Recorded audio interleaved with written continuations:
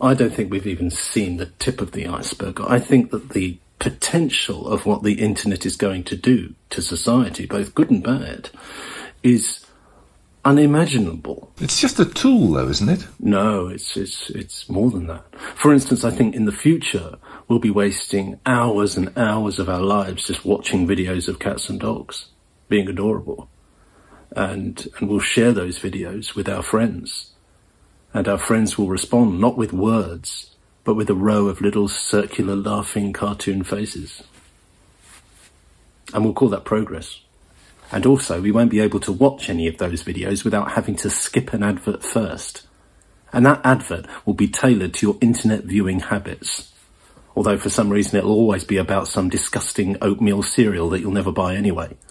And we'll also spend vast portions of our time on websites called social media sites, which we will hate, but we will have 6 different accounts for. And we'll spend most of our time looking for people online to have arguments with.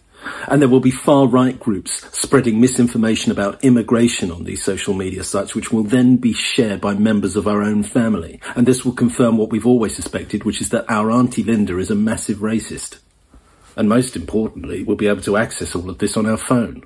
So when we go to bed, we'll take our phone with us. When we go to the toilet, we'll take our phone with us. When we come out of the shower, we'll grab our phone to see if we missed anything.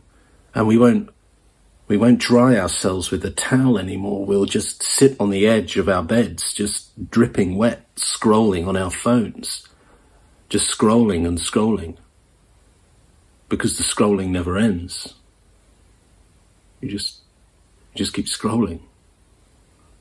And one day a far-right government will take advantage of the fact that we're just spending all day arguing with strangers on the toilet, and they will seize power whilst we're not looking, and that is when freedom and democracy will become a thing of the past.